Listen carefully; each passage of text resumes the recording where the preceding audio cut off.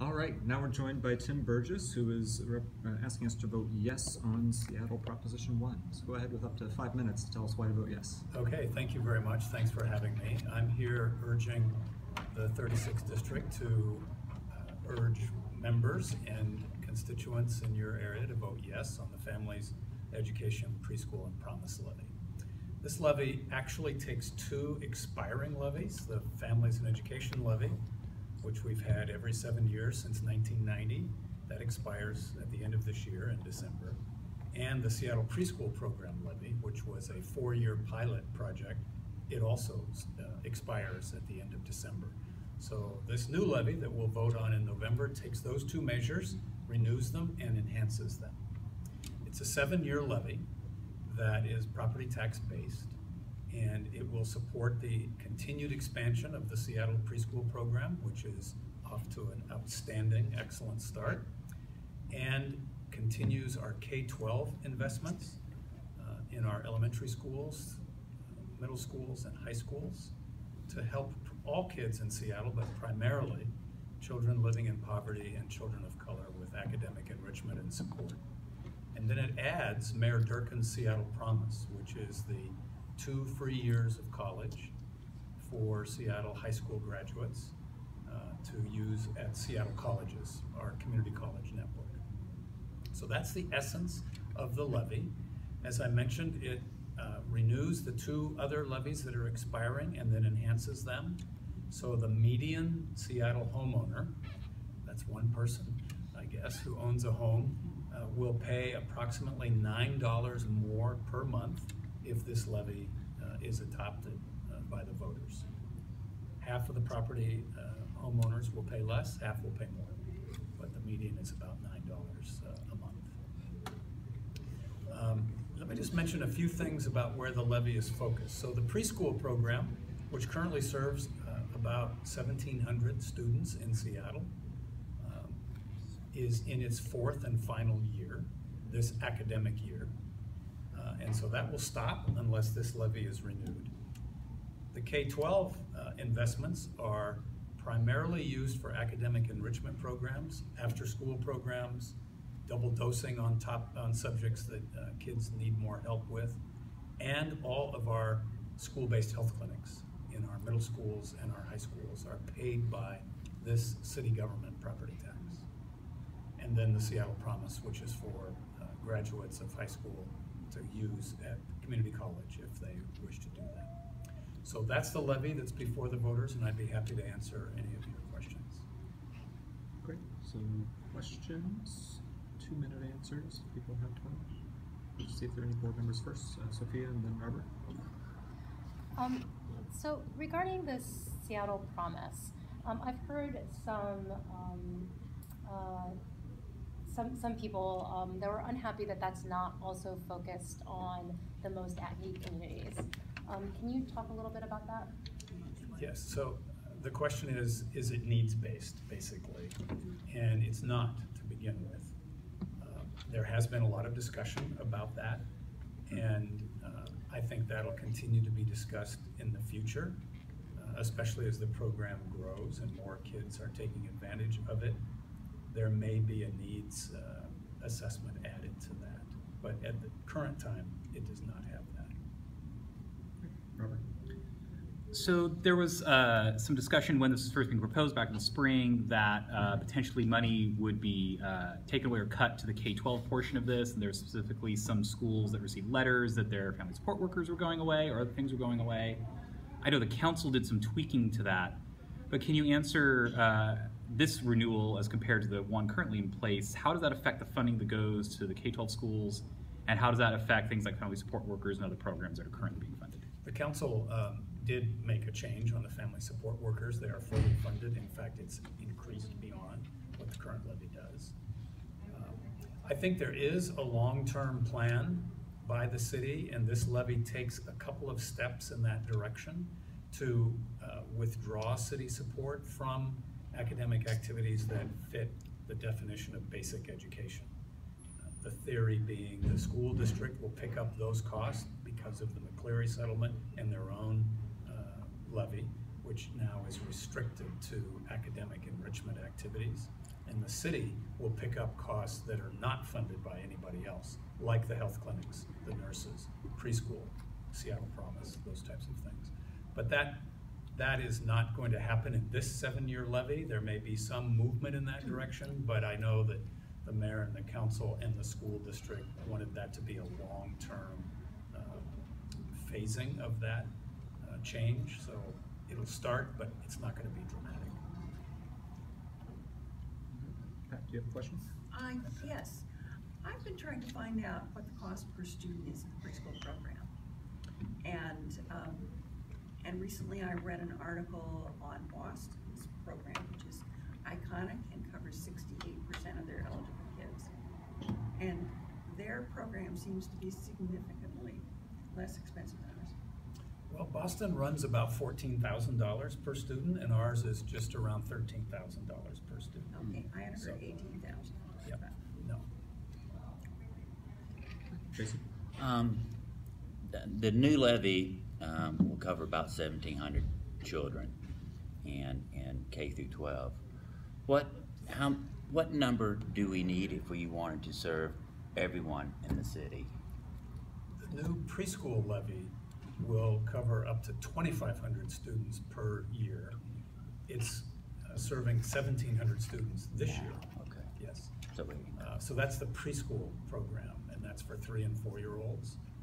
You know, the goal is universal preschool, and depending on who you talk to around the United States, it's either 70% or 80% of 3- and 4-year-olds enrolled. We know we'll never get 100%. Some parents keep their kids at home, some put them in private preschool environments, whatever. So somewhere when we reach 70 or 80%, I think we'll be able to say that we've really reached universal preschool. The K-12 investments serve thousands of kids. All the kids in Seattle public schools are eligible for those programs. And depending on the programs, like the health clinics are used by all students if they wish. The academic enrichment programs are focused on kids who are struggling academically. thank you. Yeah. Additional questions? Sophia? I have two, if other people don't. The first one, or maybe this might not be a simple one. If you don't know, that's fine. You had said that it would increase $9 a month more. Do you know what the cost of the two combined levies are? So what Yes. is it increasing from? Yes, so right now, the median Seattle homeowner is paying about $136 a year, and it goes up to $249 a year. And if you divide that monthly, that's just around $9 more per month. And the second question I had is that you had said that there would be programs that are focused on children living in poverty and in the most needs. Can you talk a little bit about how are they going to ensure that? Like what is sort of the nature of those Sure. programs? Sure. So the way the levy in the K-12 portion of it works is that individual schools, elementary schools, middle schools, or high schools, apply to the city for funds. And the way they apply is they present a proposal to city government, and they identify the students they want to target in their academic enrichment programs. They identify for the city how they are going to measure the effectiveness of those programs, and then they compete with other schools that are also applying. And there's a panel of city people and then outside people from the city, including education and academic experts who evaluate these proposals and then award these grants. And then they are monitored through the life of the levy to make sure that they are achieving the objectives that each individual school set. So it's a partnership between the individual schools and the city government that make that decision about who we're going to target, what we're going to do, and how we're going to measure the effectiveness of those programs. Let me give you an example. So a lot of the middle schools will apply for tutoring programs because they want, there's a group called University Tutors. They're college students and grad students from all the 4-year schools in Seattle, and there's literally hundreds of them who go into our middle schools and high schools and help kids with academic activities during the school day and after school. And a lot of schools apply for grants so that they can bring those tutors into their classrooms. District Attorney Robert? So, can you answer whether any of this money would be able to go to charter schools? I hear different things about that from different, even council members who aren't sure. Some say, oh, it won't. Some say, well, it's not clearly prevented in the levy, but it's not said yes. Can you provide some clarity on it? Because that's one of the questions I get all the time about it. Yeah, I've heard that discussion a lot, and I don't know the final answer. I know there's legal review. There's a case, I think you know, in front of the Supreme Court right now on that topic. So I think that will be resolved sometime in the future. Additional questions? Okay, plenty of time. Mary, do you have one? Using the numbers you gave us, it's about a 55% increase. Yeah, I think it's closer to about 63 or so. Yeah, I think I did make on the whole. That's a big increase. And how are you going to sell it to the voters? So one thing I think that Seattle voters want to do is invest more in the children of Seattle, especially our young children. So we know that a child's brain is essentially 90% formed by the time they're 5. Now that doesn't relate to what knowledge they have. It's the infrastructure of the brain, the roadways and the intersections and all those things. And so we know that investing early in a child's life, like preschool, is going to produce huge dividends. Almost 60% of this levy is dedicated to preschool expansion, the rest to K-12 and the Seattle Promise program for college. You know, in preparing the levy, the council and the group that's running the campaign did a lot of polling and tested a lot of the interest of Seattle voters and where they wanted to go with this. And I think we're fairly confident that there's strong support to continue to invest in education, especially the way the city does it, with very specific measurable outcomes and accountability standards. And you know, just later this month, the 3rd year evaluation of the Seattle preschool program will come out. I haven't seen the specifics yet, but we're told by the researchers that it's phenomenally good, that our preschool is performing on par with Boston and other cities that have been doing it for 12, 14 years, and we're only in year 3 right now, just starting year 4. So I think the voters of Seattle are smart, and you're right, it is a significant increase. It's not a particularly attractive tax, but it's the one that we have available to us, and so I'm confident the voters will say yes. Additional questions? Yeah. Jason? Why is pre-K so important? Preschool is important, especially for kids living in poverty and children of color who often show up at their kindergarten on the first day of kindergarten already behind. And it is a really steep climb for those kids when they're starting already behind. And every child in Seattle deserves a strong and fair start. And we know from the evidence, some 40 years of research now on preschool, that is a super wise investment and can change life outcomes for kids. I mean, the benefits of preschool, if it's done well, are irrefutable. Thank you. Time for a couple more questions. I have a question about the Seattle Promise. You were talking about 2 free years of college for every high school graduate. Is that just locally or? Seattle high school Seattle graduates, High School. yes. So they can use those funds here in Washington or just Seattle? With the Seattle Seattle, colleges. Oh, Seattle College, Yes. sorry. Okay, Yep. got it. Thank you. Who knows what it'll look like in the future, long term, but that's what it is to start with. Is there enrollment capacity for that, for the Seattle College? The Seattle colleges, they're really high on this program. Okay. The chancellor there is a huge proponent of this. I think they have the capacity. Yeah. So I have one. So it's a 60% increase. How much of that increase is an increase of the K through 12, and how much of that increase is an increase for the pre-K?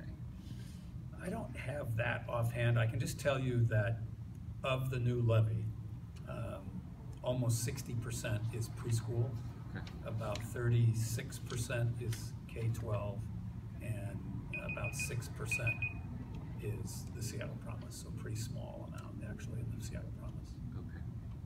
Do you happen to recall the size of the original two separate levies? Yes. The preschool levy was $58 million over 4 years, and the Families and Education levy was $235 million over 7 years. So it's a huge boost in preschool. And so that the change in the K through 12 is what you were saying with McCleary and the schools having to fill that gap, basically. Yeah, there is a slight reduction in the K-12 investment with this levy as the city begins shifting to the programs that aren't paid for by anybody else. Okay. Additional questions? What percentage of eligible kids are covered versus how many there are that would be eligible? Is this about Seattle Promise? Yeah. The college program? No, not the Promise. Oh. Right. And I have a question on the Promise. We have a lot of kids that maybe drop out, but they get a GED, so they're not eligible for this.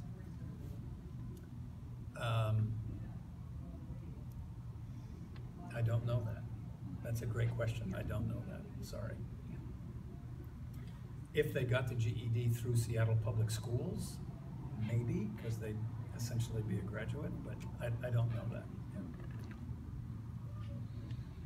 Mary? Just following up on what I think Pat was starting to ask. How many seats were there available for the preschool and how many of them were filled? Yeah, the preschool is full, and there's about 1,700 kids enrolled now. Okay, so every seat is taken that is offered. Yes, and there's a waiting list. And this levy will allow that 1,700 to grow to 2,500 per year. And have they been successful in getting participants from all income levels in the program? Yes, it's free to kids up to 300% of the federal poverty level. Head Start is free up to 110% of the poverty level. So we made a conscious decision to help more middle class, lower middle class families. There are about, and I'm guessing at these numbers because I don't remember, but about 20%, or somewhere between 15 and 20% of the kids that are enrolled are paying on the sliding scale. Because if you have over 300% of family income compared to the federal poverty level, you will pay on a sliding scale. So it's attracting mostly low-income kids in our city. Probably one more question. Jason, do you have? Yes, I do. Boston has the most experience with this, it sounds like. I was curious if anybody's done any studies when the community invests in the health and education of our children, what the lifetime earnings and then the tax base or maybe the ROI would be? Yeah. So there's a great study from the University of Chicago by James Ekman, Nobel Prize winning economist, that dives into that a lot about early learning investments. And he will argue that for every dollar spent, there's going to be somewhere between $7 and $9 returned on that dollar, either through economic growth, taxes, reduced government expenditures for social services, whatever. So he makes a very strong case for the economic value of investing in preschool. Actually, the first preschool in the United States at scale was the state of Oklahoma, which we don't often look to as a progressive leader. And the second state was Georgia. Boston's program started about 14 years ago. It's highly successful. We modeled our program after Boston's, and our evaluation scores are in some cases exceeding Boston and others right behind where they're at today. So I think doing that in 3 years compared to their 14 years of experience, we're off to a great start here. All right, we are about out of time. If you want to take 30 seconds for a closing statement. Well, thank you. Again, I think you know the issue. I think it's really smart to invest in the kids of Seattle, especially kids that don't often make it for a variety of reasons, and they are special to us. We want to make sure that they have a strong and fair start, and voting yes on this levy will allow us to continue to do that. So thank you very much. Great, thank you. Thank you.